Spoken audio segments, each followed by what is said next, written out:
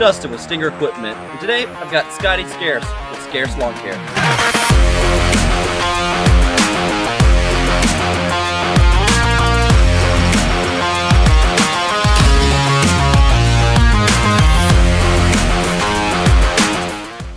Scotty, today was your first day using the GoBarrow. How did it perform for you? Honestly, far above my expectations with it. A few quick things. Well, one, we've never been able to push a wheelbarrow full of material up a ramp into a F550, which is at least 4 feet off the ground, and that was immediately impressive. That's usually a 4 or 5 person job.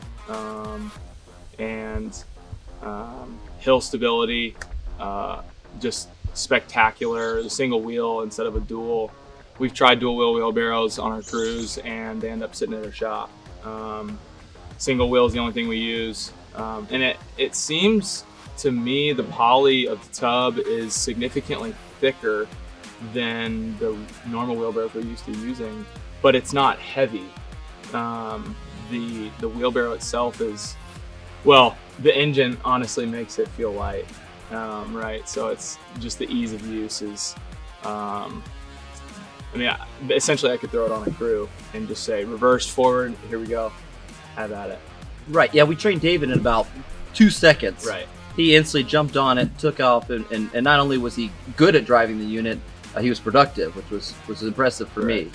Yeah, and this house that we're on right now, we're doing a demo install with a significant hill on one side of it. So getting soil, mulch, plants out of here, up and down the hill is taxing on the guys, you know, and having something like this that you can just go up and down with ease and with little effort is a game changer for sure.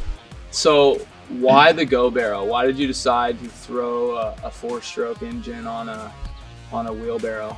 Where's the story behind this? Yeah, so the GoBarrow kind of came out of a need of necessity. So as you know, I owned a lawn and landscape company. We did a lot of hardscaping. About 8-9 years ago, I had this crazy idea, let's put a weed eater motor on a wheelbarrow, make it motorized. And it turns out to be a lot more to it than just that. We had to wait for a hydrostatic drive to come out. We had spent about 17 iterations of building the frame. Yeah. And the goal was to be able to take material anywhere a traditional wheelbarrow can go. We can take twice as much, twice as fast. So for me, it wasn't out of laziness, it was out of necessity. Trying to get the most I could out of my employees, treating them well so that they wanted to come to work. They didn't dread those 60-yard install jobs. Yeah, up hills. Oh yeah. Downhills. Even downhills with a unit like that is significant, because if you have a loaded wheelbarrow downhill, that can be super dangerous. Oh, absolutely. Where when you have a unit like this, it will essentially govern your downhill. As far as maintenance goes, you know, obviously you have a new unit, there's nothing you need to do.